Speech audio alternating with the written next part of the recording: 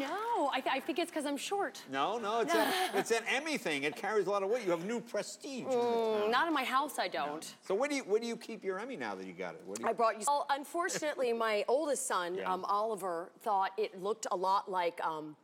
Well, it looks a lot like a golf ball being held up by a giant T. Right. And so he took. And where do you go? Is there a broken award shop in Hollywood? Let's throw them. Yes. They must break all the time. It's a great idea. A lot of people in Baltimore. I tell you, this is a tough crowd. They were tough for me. The Baltimore, they go, we don't care about